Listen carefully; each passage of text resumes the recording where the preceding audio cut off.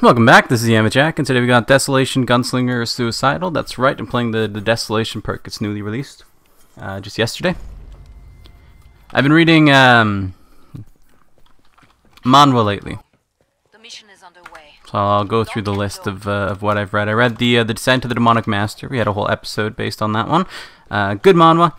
Enjoyed it. It was quite readable. And definitely a break from the typical for like the trashy stuff, but we had a whole episode based on that one, so we'll leave it at that. After that, I read Auto Hunting, which is about a dude who has the world gets like infested by monsters, and they have all kinds of dungeons and stuff that they have to go raid. And you know, yada yada yada, okay? Like typical real world dungeon monster kind of spawning thing. And he gets this skill where it like pops up with this little like HUD thing in his vision that if you ever played like a mobile MMORPG, you'll have like the auto hunt thing, and it just kind of like runs around and automatically kills all the monsters around you. So we got that showing up in his vision, and when he hits it, it'll move his body automatically, and like sort of to his will. But you know, it pretty much just does whatever is the best thing to do at the current moment. So he ends up like becoming like a very powerful hunter, and is able to do a whole bunch of stuff because of the auto hunting thing, and then they end up like going into a whole bunch of other stuff, and we're not going to spoil too much of it, but it was enjoyable, but a little bit short. Kind of like stuff wasn't really like happening so much. Stuff happened, but I felt like more could have happened in the time that I was reading. It felt a little bit slow, and just didn't really feel like there was enough in what I read. There was like 30 or 40 chapters, and it's a short number of chapters as well, so that's definitely part of the problem. But that's really the thing that kind of got me about it, was that it was too short, which I think is personally one of the better compliments you can give to something that is still in the process of being created. Is that there isn't enough of it, because they're like, well, they're continuing, so that's good, thank you, you know. But yeah, that was like the main thing that I kind of had with it, was just it was too short. It's a good manhwa, but if you're looking for something to binge over the next few days, there isn't enough. There just isn't. And then I read the Tutorial Tower of the Advanced Player, which is about similar kind of thing. Dungeons and monsters and stuff start appearing in the real world, yada yada yada. Okay, same kind of concept. And this tower spawns, so these towers spawn around the world, and people kind of get like sucked into them to train them up to be able to handle their responsibilities. The main character was like the first person to get sucked up into the tower, and it took him 12 years to get out, because he just kept on like looping. So he'd beat the tower and then go back to the first floor, and then beat the tower and go back to the first floor. So he just kept on repeating the process over and over and over again for 12 years, whereas other people would spend, you know, a month in it or something like that, right? So he ended up coming out being a little over leveled, a little bit overpowered, and he was just kind of like a bit of a... He came out and he's like, I don't really care about any of what's going on right now. I'm just gonna do my own thing. And yeah, he's got friends and stuff and whatnot, but also a good manhwa. Liked it a lot. And then right now, I'm reading iStack Experience Through Writing Books. And, you know, they can't all be good. They can't all be good, right? Like, sometimes you have to get a bad apple, okay? And this is definitely a bad apple, I would say. It's just bad. It's comically bad. I'm still reading it because it's just comically bad. So the main character is like a bookworm. He loves reading books and stuff. And then one day he finds a book that lets him gain like experience through writing down his experiences. So, you know, he writes down that he went on a date and he gets a certain amount of experience. He writes down that he's, you know, saved somebody's life. He gets a certain amount of experience. You know, and thus far in the story anyway, it has to be true experiences, like something that he actually did. It might change later on, I don't know, but thus far, that's been the premise of it. And it's just bad. They don't do it well. So he ends up getting like dumb powers, and then they end up writing it dumbly. So he gets like super taste, and then he just can't eat anything because it's all gross to him now. And he's like, yeah, I'm gonna take my salt and pepper to school because I can't eat the the school meals because they're so gross. So I put my own salt and pepper on it, and now they're delicious. And like literally everybody in the school is like, hey, can you fix my meal too? And it's like, I don't like, just, it's just stupid. It's so bad. It's so bad. It's comical. I'm loving it, but it's bad. It's really, really bad. But I'm loving it. I love reading bad stuff, honestly, because I just get to I get such a kick out of how bad they are, and this one definitely does that. So it gets a recommendation from me. I stack experience through writing books. Gets a big recommendation from me if you like trash. If you're looking for something that you're gonna just read and be like, this is so bad, yeah, it's definitely a good candidate for that. And you know, I always feel bad when I say this kind of stuff, because like somebody made it, you know, like somebody put their time into writing it and drawing it and everything, and I'm just like, yeah, no, it's absolute trash. I always feel bad because I'm like, I don't want to, like, you know, it's my own subjective opinion of it. I don't want to, like, but it's just so bad.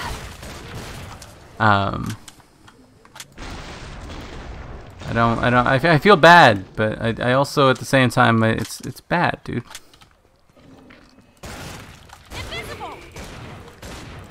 I don't know what the right way to do it is.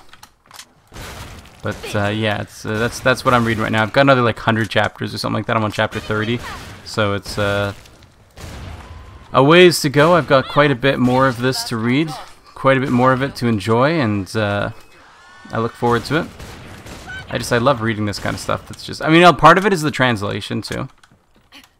Part of it is just the translation not doing it justice, which is kind of a problem that you have to take into account with when you're criticizing foreign works. Is you know, how much of that is due to the translation being, you know, garbage.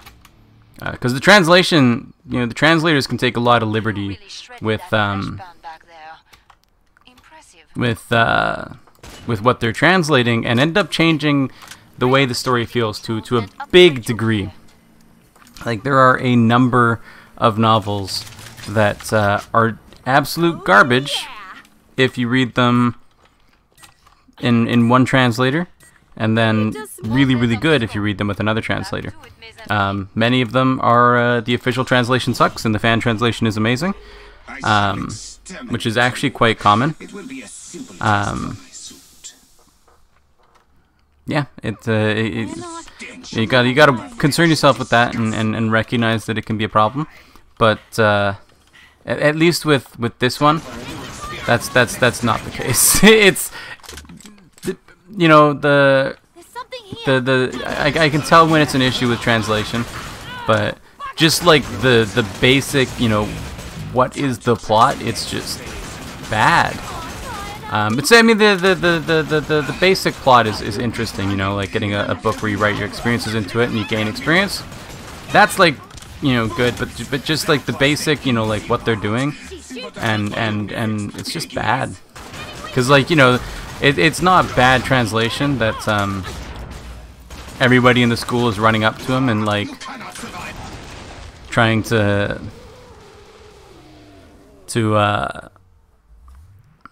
get him to put salt and pepper on their food. You know, it's not bad translation that he you know, did some Chinese calligraphy, and now he's friends with some world-renowned chef who puts soy sauce in barrels above dead mice. It's not a bad translation that you know, he's oblivious to everything that's going on around him. Like, these are things that are actually happening there, whether the translation is good or bad. But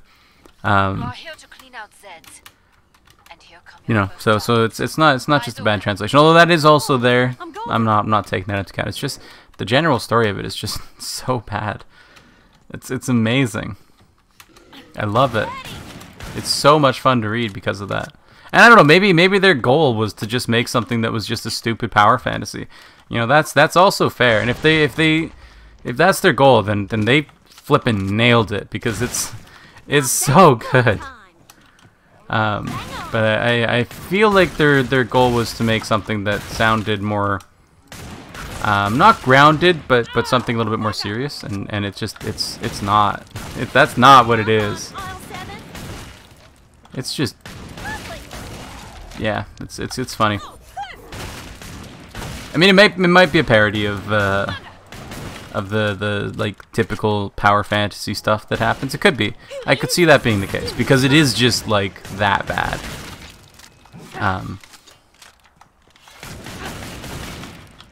So I don't know. Maybe it is. But I'm having a lot of fun reading it.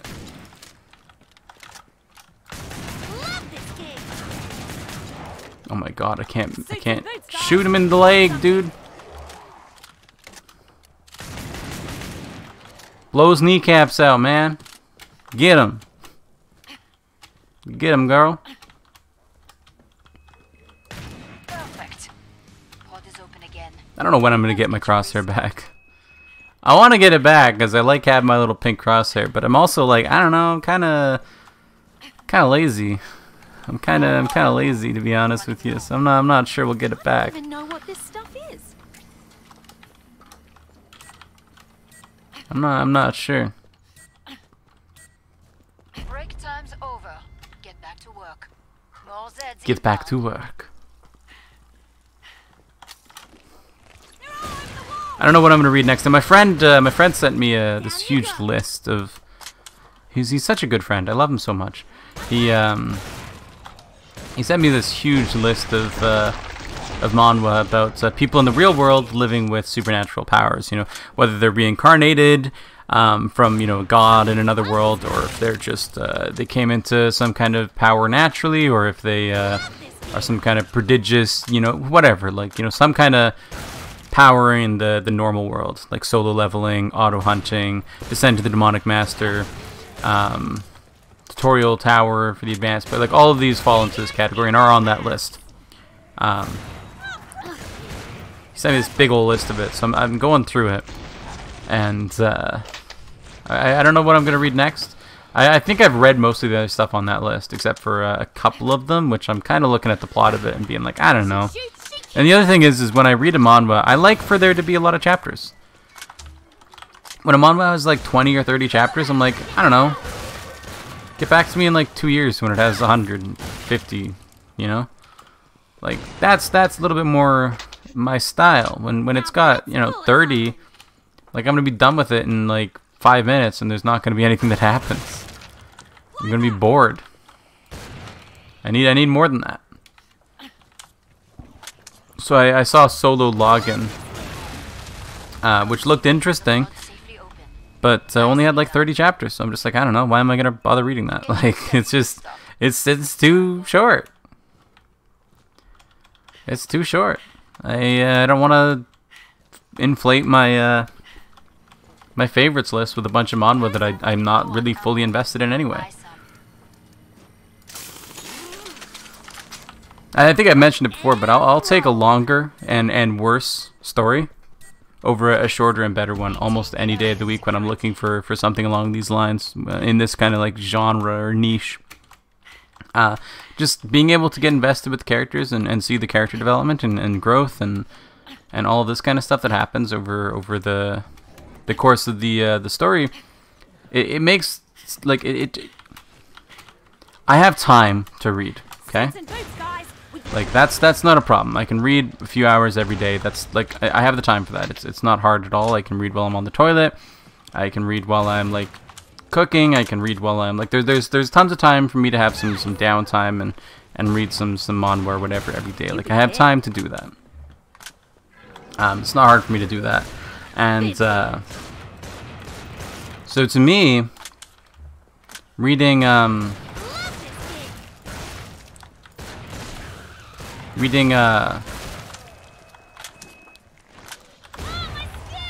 longer manhwa is possible. I have the time for that. And I also read pretty quickly, so like I get caught up reasonably quickly as well.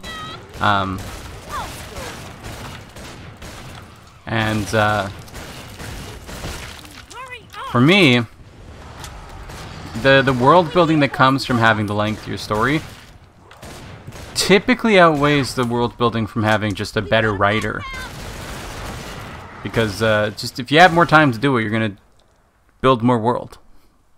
Might not be a better world, but there's gonna be more world, and I'm more of a quantity over quality when it comes to that. Past the minimum, you know, there's a minimum level of like this is just too bad to be read. But you know, as long as you're past that, like there's a lot of stuff that's like sexist and racist and just gross and like, you know, just bad, you know, like basically objectively bad. If your opinion is that it's good, then I don't want to talk to you kind of like bad. You know what I mean? Like that level of bad is a no-go for me. But most stuff that I read typically doesn't cross that path. There's this one romance manhwa or manga that my friend sent me, and like in it, it's just a lot of like, you know, when like the two of them want to get married, but she's like, I don't really want to like have to give up my job. I really like my job, and you know, I'm not sure if I'm ready for kids yet, and it's just kind of like really strongly putting forth the idea that like a woman when she's married is expected to not have a job and just have kids and then look after them. You know, like the man is supposed to go to work and neglect his kids, and the woman is supposed to neglect herself and look after the kids. There's no middle ground. There's no compromises. It's the woman is the kid taker or the kid maker and the kid watcher, and the man is the bread maker. You know, like that's very set in stone kind of ideals there.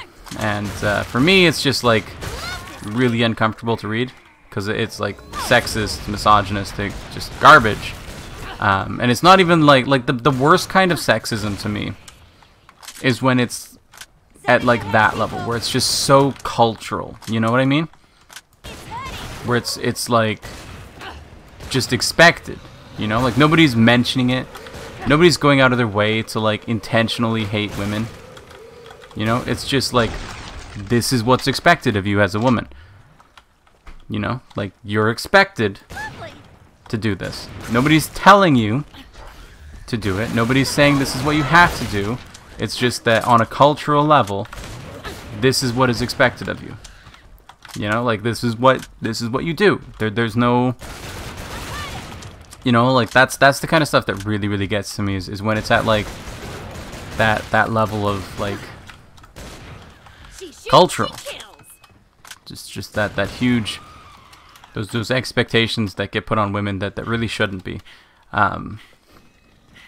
That's the one that bothers me. And that one manga really did a lot of that, and really made it like you know, you're a woman, so you're making a baby and then you're watching it. And I'm a man, so I'm gonna, you know, be going to work and neglecting the kids. And I'm like, no, like, you both work reasonable hours so that neither of you have to neglect your kids. You get a babysitter or send them to school or something. And then you get to come home and you get to spend the weekends and you get to spend the evenings and you get to have time with your kids. Both of you. But, and I know it's not like always how it is in Japan. It's not like Japanese culture is necessarily, you know, misogynistic. It is, but that's true of, like, you know, you name a country, you name a culture, it's misogynistic almost certainly. It's just how it is, you know, like it's just the way life is. So, you know, there's plenty of people in Japan who don't feel that way, who don't feel like a woman has to, and there's many manga that I read as well that reflect that women aren't necessarily expected to do that. And those are the kind of manga that I enjoy. Those are the kind of people I enjoy talking to more. Those are the kinds of, like, you know, that kind of thing. But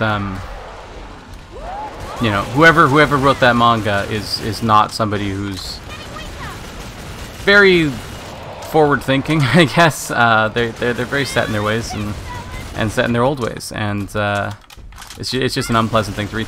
So, you know, that's the kind of stuff that I'm like, yeah, this is just unreadable, you know? Is that kind of, like, sexism, the racism, you know, like any of that kind of stuff. That's no, right? Like that's no for me. But pretty much anything else, like, as long as it isn't offensive or disgusting, you know, like that kind of stuff, then I'm pretty much okay with it. As long as it passes that minimum level, then I'm like, yeah, give me more of it, you know? And then some things end up being, like, really, really good, and you're like, well, I have to read it, even if it's short. Like, I have to. So, anyway, that's going to do it for today. So thank you for watching. Like the video if you like it. Subscribe to see more in the future. Comment if you have anything to say. And I'll see you next time. Bye-bye.